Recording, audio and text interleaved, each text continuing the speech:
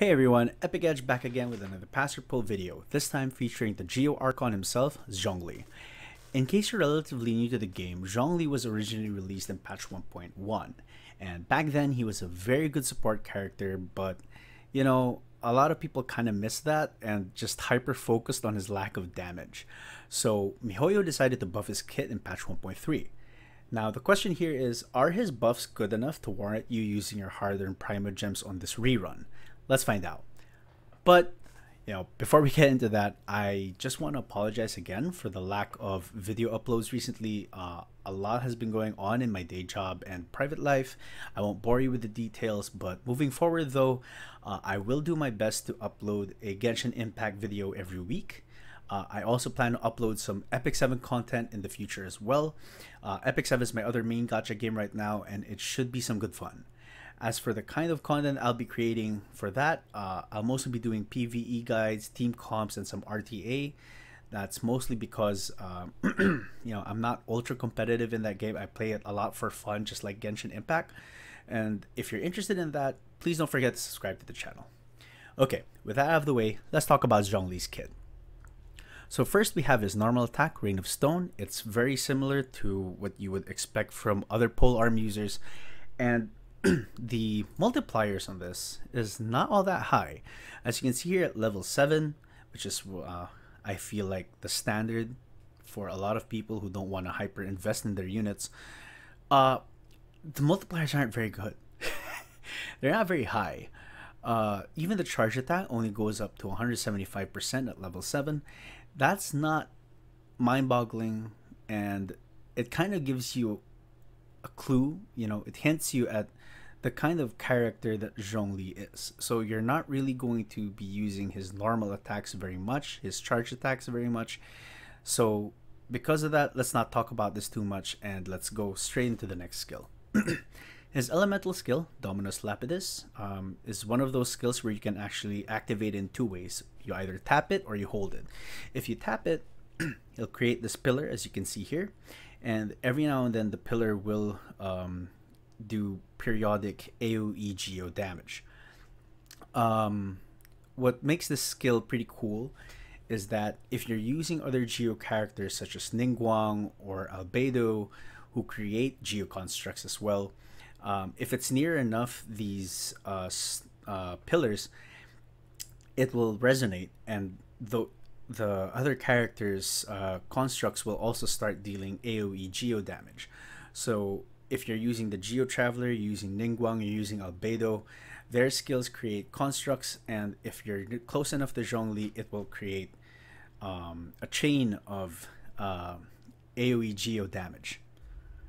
Now, if you hold it, and please do take note that this, what you're seeing on the screen here is from his original release, and this has actually changed.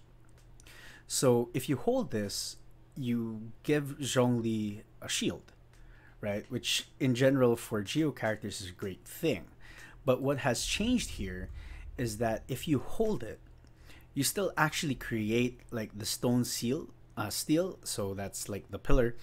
So you're getting the first effect along with the shield, which is really pretty good, right? So they kind of changed it and so to make his damage output a little more consistent. But if you go down here, you'll see that the damage isn't exactly all that great, right? So the resonance damage is relatively minor, 48%, not amazing, but it does add up quite a bit if you're playing with a lot of geo characters in your team. The whole damage not very impressive as well, and it's okay, right?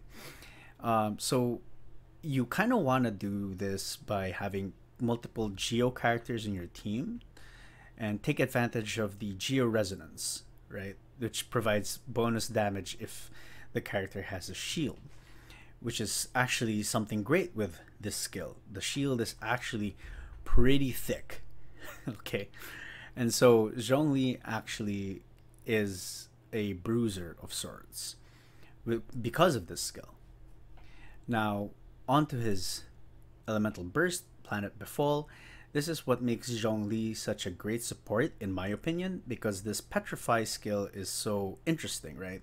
So he'll summon a meteor there, bang, deals an insane amount of damage. And I don't know if you'll notice here, but like the Haley Trail is turned to stone, right? And that's the kind of like the effect. And this, I think, is what makes Zhongli, again, so good. And the damage is the damage is actually pretty nice. 704% at level 7. That's not small, right? If you build your Zhongli for damage, that's gonna hurt. And the skill seems so simple, it's so direct to the point, but sometimes that's just the best thing, you know.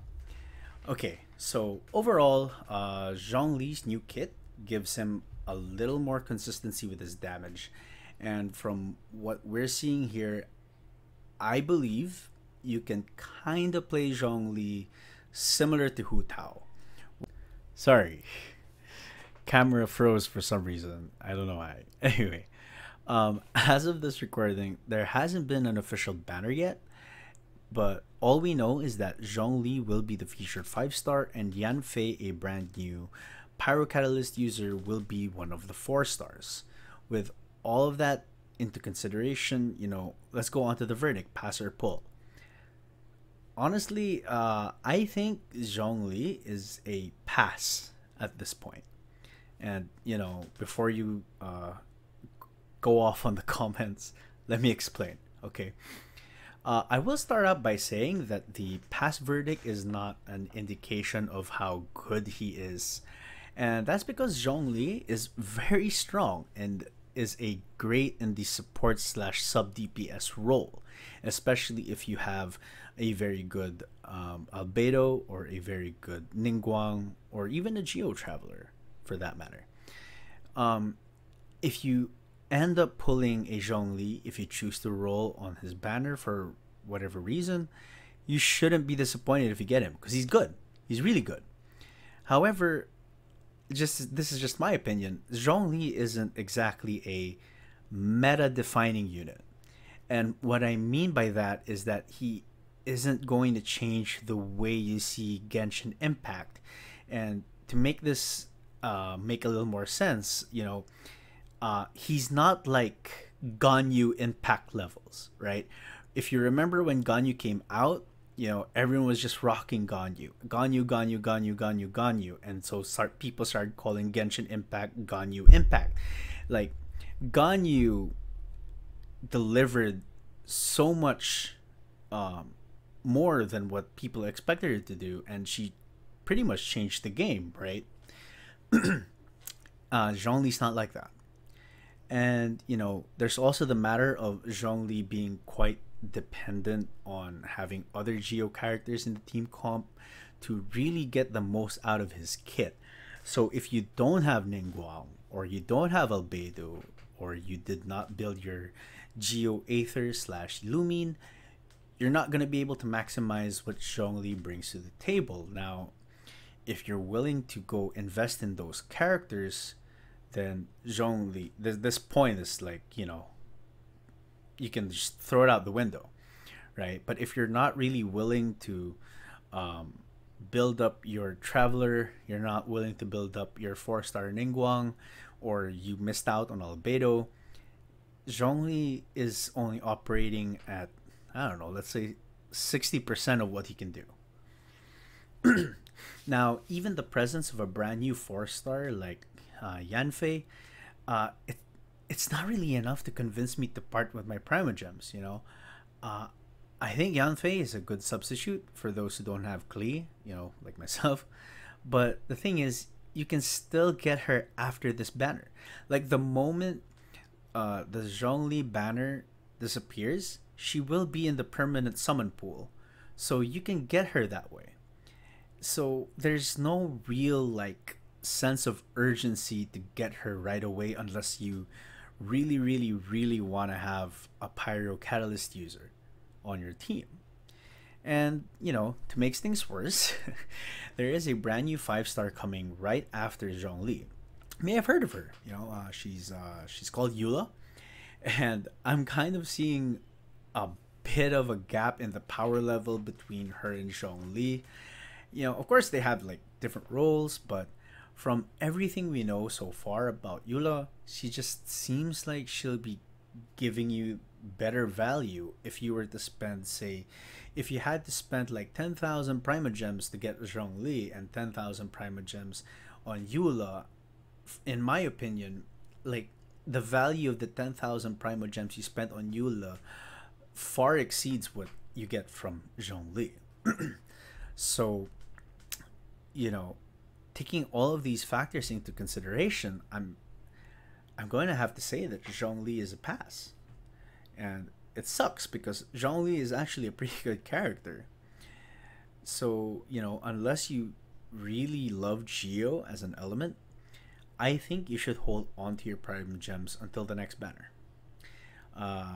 Yeah, there you go. That's my verdict. But what's yours? You know, will you still pull for Zhongli, or are you more excited for Eula? You know, let's talk about it in the comments below. And that's gonna do it for this video. If you found this helpful, please don't forget to subscribe to the channel. It really helps out small YouTubers like myself, and I will be eternally grateful. And as always, thank you so much for watching, and until the next video, stay up.